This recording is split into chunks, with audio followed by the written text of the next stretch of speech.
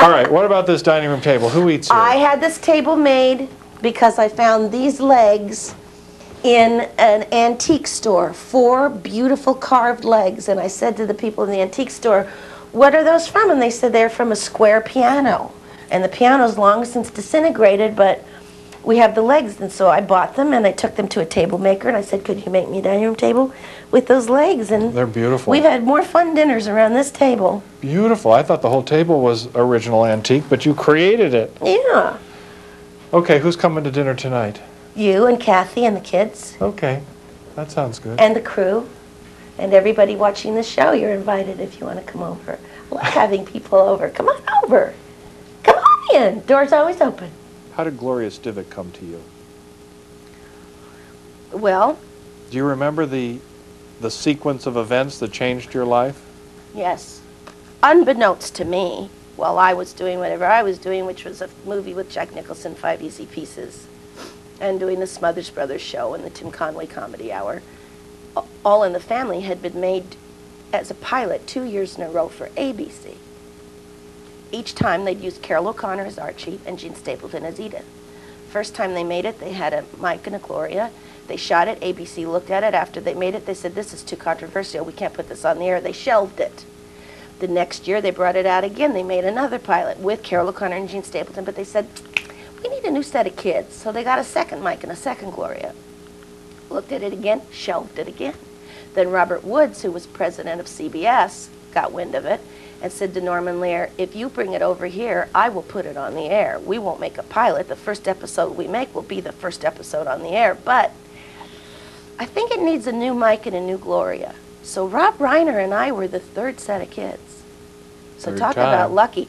And here's, you know, the universe being one with you. I was on the Tim Conway Comedy Hour, and I was the Tim Conway dancer. If you remember Jackie Gleason, he had the June Taylor dancers, and there were 40 beautiful women, tall, leggy, gorgeous, and they would get on the floor and do patterns with an overhead camera. They'd be See an Enemy, they'd be, so Tim Conway's show was supposed to look cheap, as if he didn't have a budget.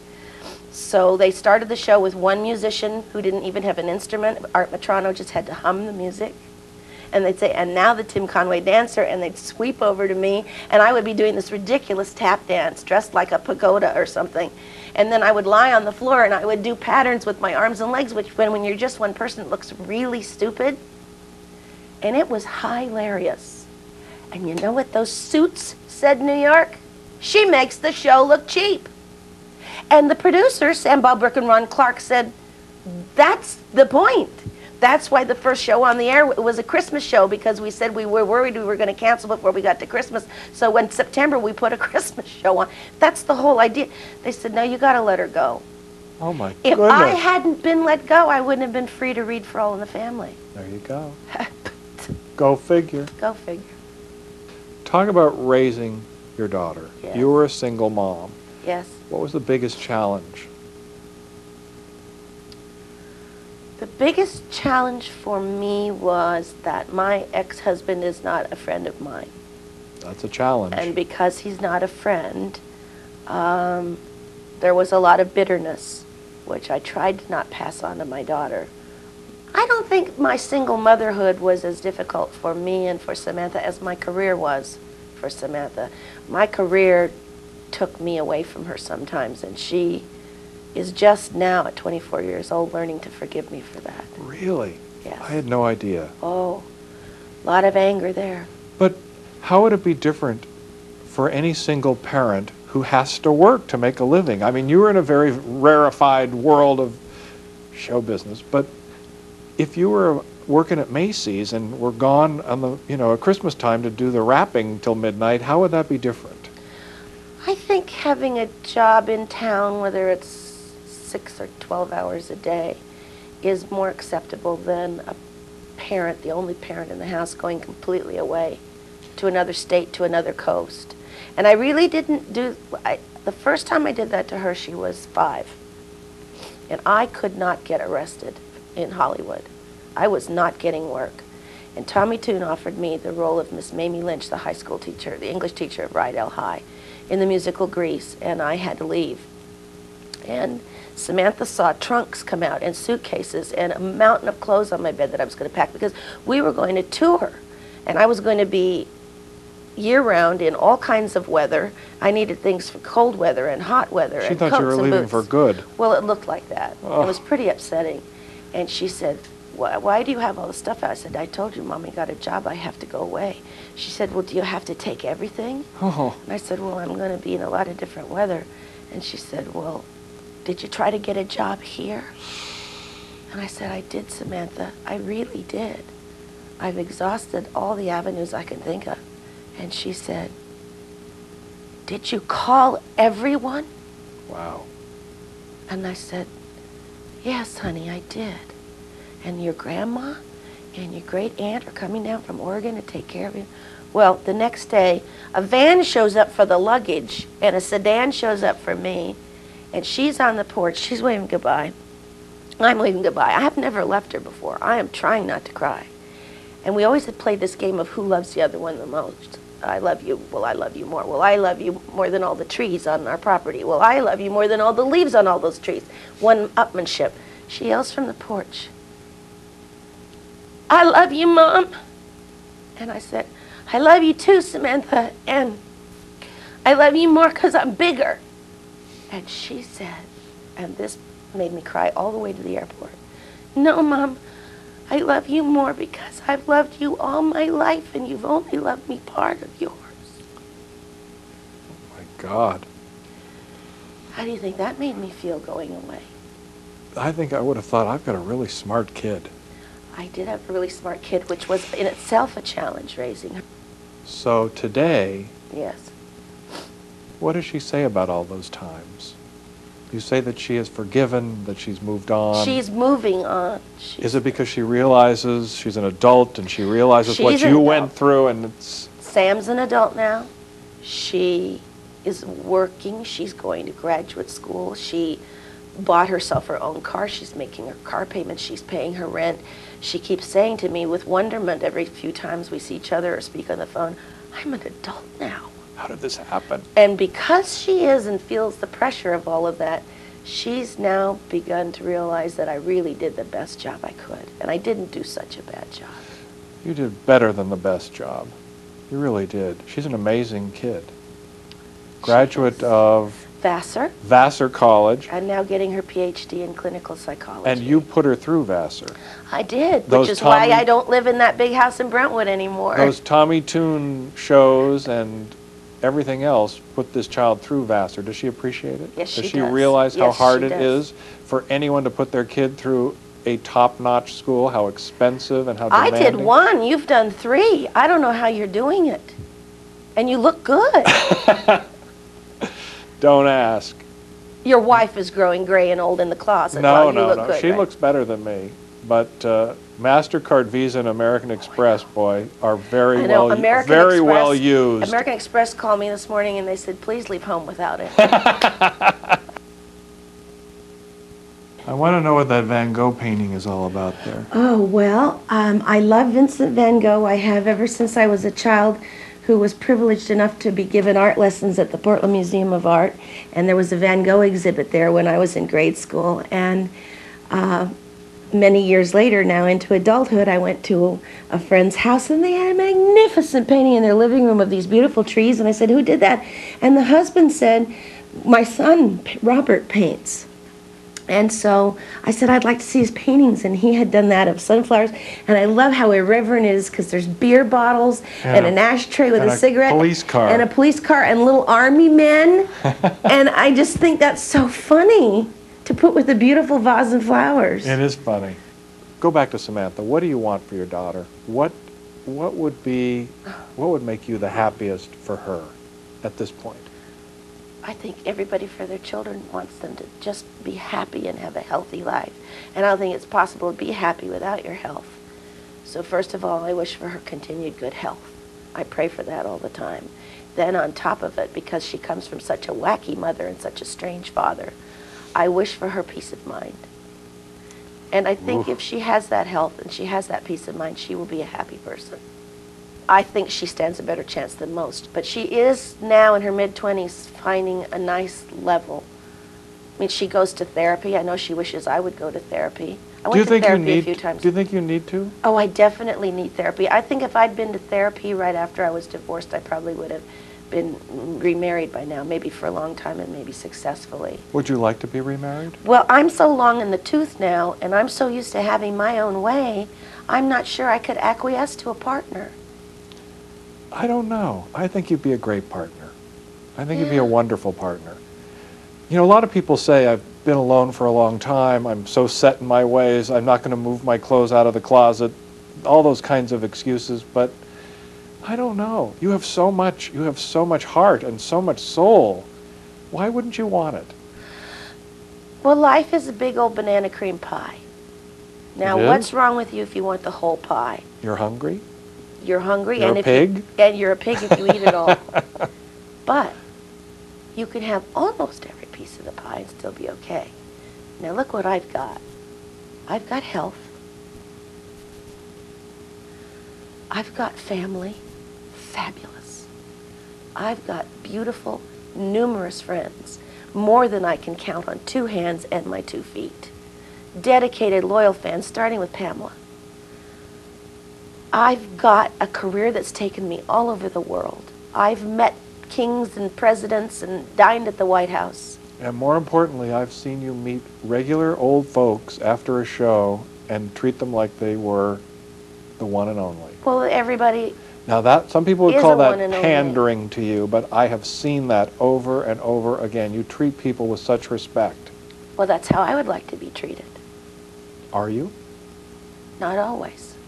What about rudeness in life? Does it seem to you that we're also stressed out, that people are enormously rude in everyday situations? Well, if you don't gun your gas pedal the millisecond that the light Honk. turns green, someone's honking you. Well, that's because you're drinking coffee, talking on the cell phone, having your makeup done, and writing a letter.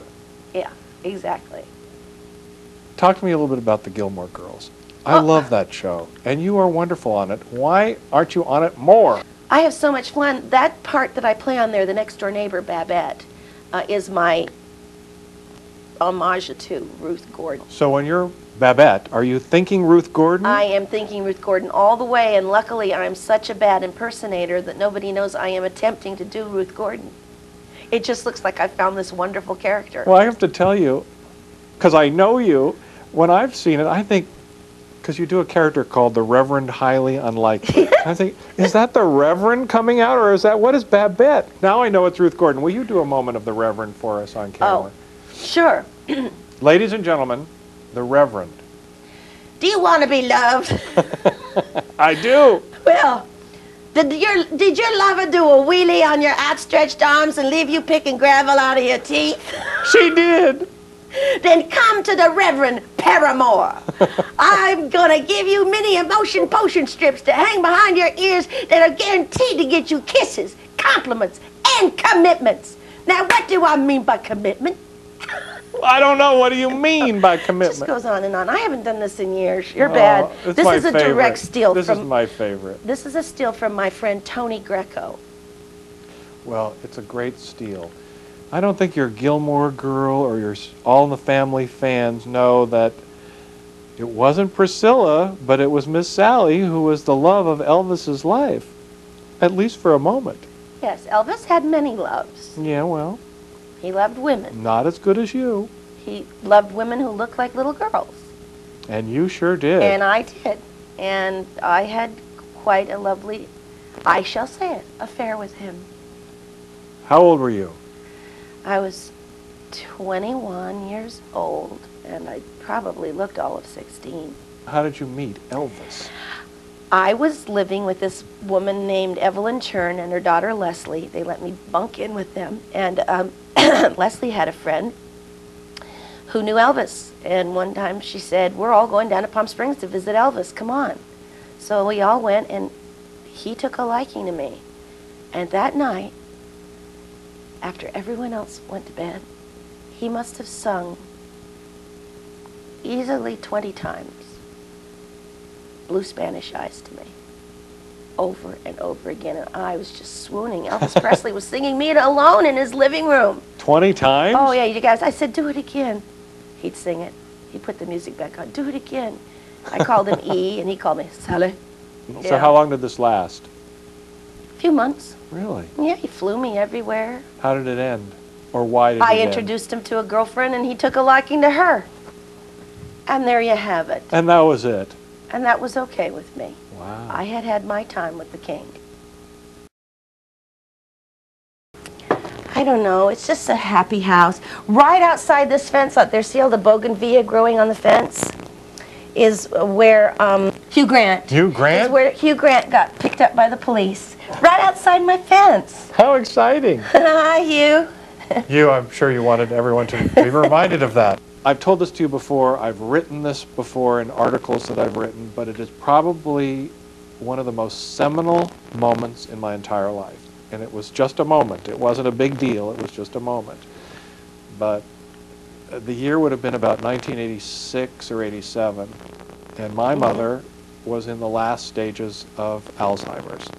She was, at that point, only in her late 60s, and she'd only had it for a few years, but it came on really quickly, and she deteriorated very quickly. As it does when someone gets struck with it that young.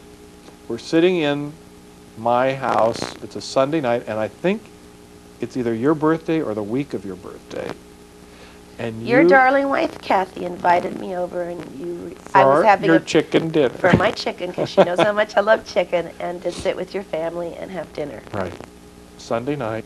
My mother was visiting from San Francisco, and she showed up at the table and came to the table in her bra and her slip.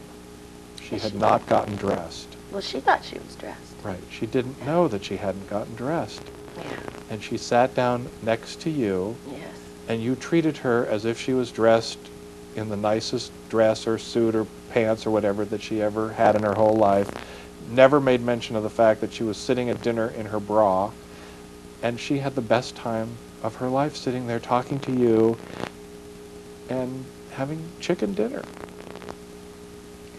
I'll never forget it. Your mother was lovely, and you were lovely to her. And I enjoyed that evening. It meant a lot to me. And it prepared my way for my mother. But you were very close to your mother. Yeah. Talk about how everything just went upside down and changed. We watched this brilliant woman over a 9-10 year period completely disintegrate, a piece, a moment, a thought at a time. A couple of my sweetest memories in that nightmare where I was sitting in my mother's living room. I grew up in a tiny cracker box of a house. Pamela's been there. The house is this big. So my mother was in the bathroom, and I could hear this conspiratorial whispering and talking. And, you know, just as pretending your mother was fully dressed in an evening gown at your chicken dinner, I don't have a problem approaching someone who has my mother's condition and just playing along with it. So when she came out of the bathroom, I said, "Mom, who are you talking to in there?" And she said, "Oh, I have a friend." And I said, "You have a friend in the bathroom?" She said, "Mm-hmm." I said, "I would love to meet her." My mother said, "You would?" I said, "Yeah." She said, "Come on." She takes me in the bathroom. Over the sink is the mirror on the medicine chest. She looks at herself in the mirror, and she says to me, "You see her?" She was pointing at herself. And I said, "Oh, yes, I do." And she said, "I see her in here every day, and we have the best talks." And I said, "That is great." And then she did the cutest thing of all. She pointed at herself, and she said to me, "Isn't she cute?" Referring to herself.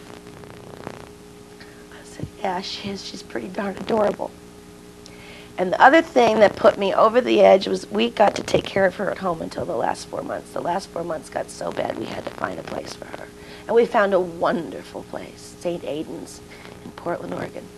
Those people are saints, and it was a new state-of-the-art facility just for people with Alzheimer's. And we were in the dining room, and a man had come to play the accordion for everyone there. So I was belting out the songs, and my mother leaned over at the end of one song, and she touched my knee and patted it, and she said, "You have a very nice voice." And I said, "Thank you." And then she said,